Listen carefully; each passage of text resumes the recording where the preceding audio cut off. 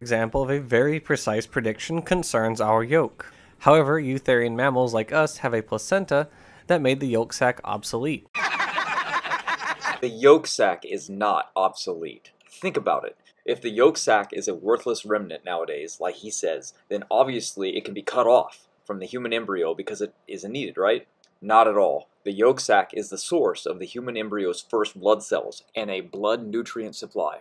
It's 100% required, as death would result without it. Lumen, the Boundless Anatomy and Physiology website, even tells us blood is conveyed in the walls of the sac by the primary aorta. After circulating through a wide-meshed capillary plexus, it is returned by the vitelline veins in the tubular heart of the embryo. This vitelline circulation absorbs nutrient material from the yolk sac that is conveyed to the embryo. It is true that the yolk sac of birds and reptiles contain yolk to nourish the embryo, but the placental mammal's yolk contains no yolk at all.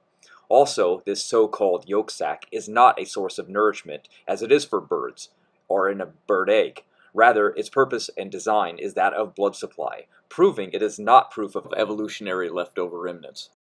To say that it's lost its primary function is intellectually dishonest. It's always had a function, and it was that of blood supply. Even Wikipedia acknowledges its importance by saying its function as the developmental circulatory system of the human embryo before internal circulation begins. Even embryologists today no longer call it a yolk sac, but umbilical vessel, because of its vital importance. This excerpt was taken from Larson's Human Embryology, 4th edition. The definitive yolk sac remains a major structure associated with the developing embryo through the 4th week and performs important early functions. Extraembryotic mesoderm forming in the outer layer of the yolk sac is a major site of hematopoiesis. Primordial germ cells can first be identified in humans in the wall of the yolk sac. Even by mistake or mutation, a human being cannot produce yolks or gills because we don't have and never had the DNA instructions for that. It's disingenuous to say that this proves evolution.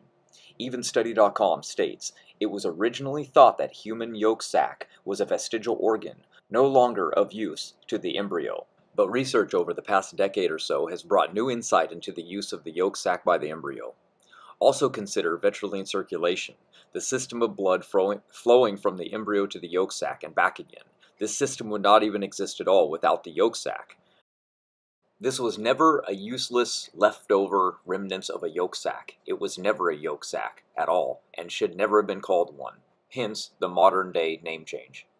Do you see the lengths evolutionists have to go to present any evidence to support the lie? One can only wonder why evolutionists would call this structure by the wrong name and label it a primitive, when it's absolutely necessary for the survival of the developing individual. However, eutherian mammals like us have a placenta that made the yolk sac obsolete.